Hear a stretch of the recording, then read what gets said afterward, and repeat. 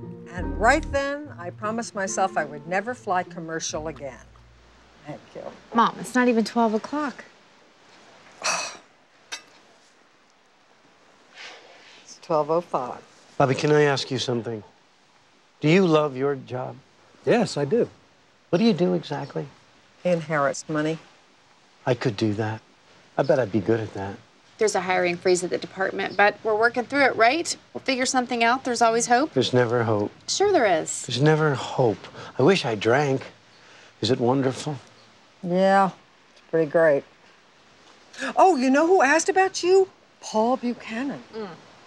No, thank you. Sweetheart, I really don't think you can be so picky. You're not getting any younger, you know.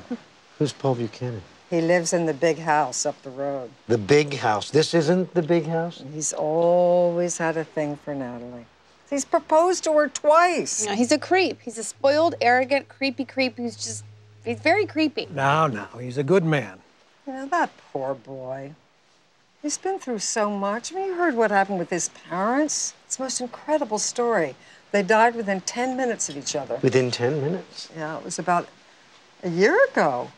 Ralph and Camilla, that's Paul's stepmother, were driving home, and they were in his little sports car, that one he brought over from England. It was a Morgan, a beautiful machine. Yeah. Ralph collected antique cars. Yeah, well, anyway, they never made it home. It was about 8:30 at night, and they were coming around that dangerous curve at the end of Sweeney Road, the one with the big rock. I think we passed it when we were coming up. Isn't there a sign that says slow down? Obviously, Ralph ignored that because the police said he had to be doing at least 80. Let's say that this is the car, all right? Now, this is Ralph, and this is Camilla. Now, they come speeding around that curve. They hit the guardrail, and Camilla wasn't wearing a seatbelt, goes flying, and, hits her head on the big rock. Honey, don't use the pate. That is not pate, darling. That is the big rock. And then Ralph calls 911 on his cell. Oh, it gets worse. He had a heart attack right there on the phone. While he's calling for help. So the road curves to the right, and she was thrown from the car? Yeah, like this. But if it was a Morgan, a British car, then she would have been sitting on the left.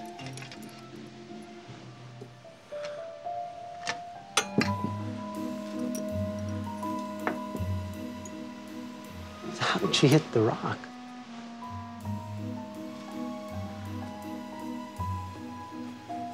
You know what else? I remember driving with Mr. Buchanan. He was the pokiest driver in the world. We used to tease him about it. He would not start the car unless you fastened your seatbelt. You want to check it out? It's probably nothing. No, let's check it out. Natalie, it doesn't matter. I'm not a detective anymore. Daddy, give me your wallet. Uh-oh.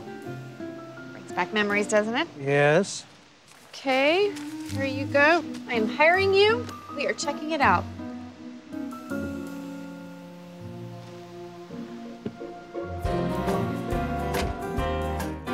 It's jungle out there, disorder and confusion everywhere. No one seems to care. Well, I do. Hey, who's in charge here? It's jungle out